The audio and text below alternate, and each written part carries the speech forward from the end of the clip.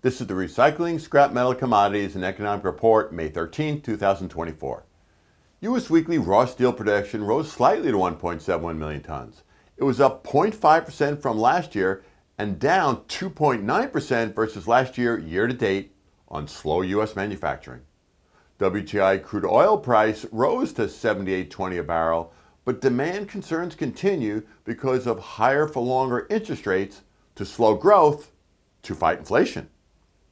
U.S. weekly crude oil production was steady at 13.1 million barrels per day, just off the recent record high in American history. The U.S. remains the #1 oil producer globally and the #2 crude oil exporter globally. When crude oil is combined with natural gas, which is LNG, the U.S. is the #1 energy producer in the world and the #1 energy exporter in the world, more than Saudi Arabia, more than Russia, more than anyone else. We're again the #1 oil producer and the #1 exporter, and exporting at or near record amounts of energy in American history.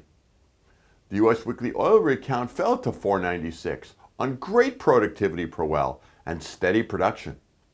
Scrap steel #1 HMS price fell to about $305 a gross ton on slowing U.S. and global manufacturing. Hot rolled coil steel price fell to $38.25 a hundredweight, which is $765 a ton, on slow U.S. demand. Copper price rose slightly to $465 a pound, the highest in about 2 years. The Chinese are expected to cut interest rates to boost the economy, and concerns remain, though, about supply shortages of copper.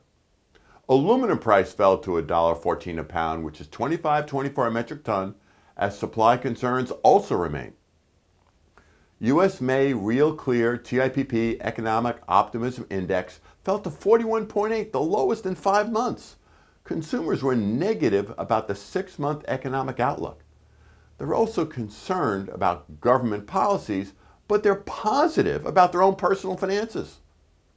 U.S. weekly initial jobless claims surged to 231,000, the highest in almost a year. This is bad news, but it's good news. The Federal Reserve wants a slow job market.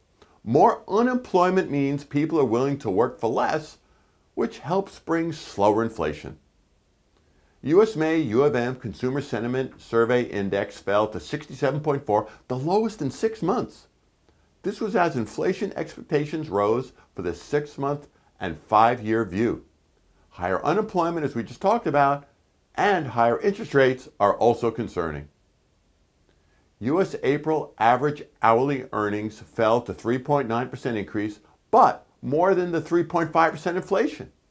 The high 3.9% is great for workers, but bad for inflation. Wall Street's Dow Jones Industrial Average rose 840 points to 39,513. High prices remain in the marketplace while inflation falls very slowly.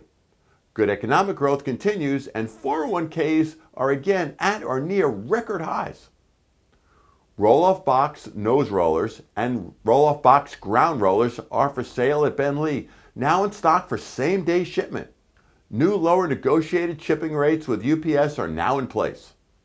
This report by Greg Brown is brought to you by Ben Lee roll-off trailers, gondola trailers, crushed car trailers, lugger trucks, roll-off trailer parts, and of course, roll-off truck parts for Galbraith, American, and roll-off trailer parts for Dragon, and more.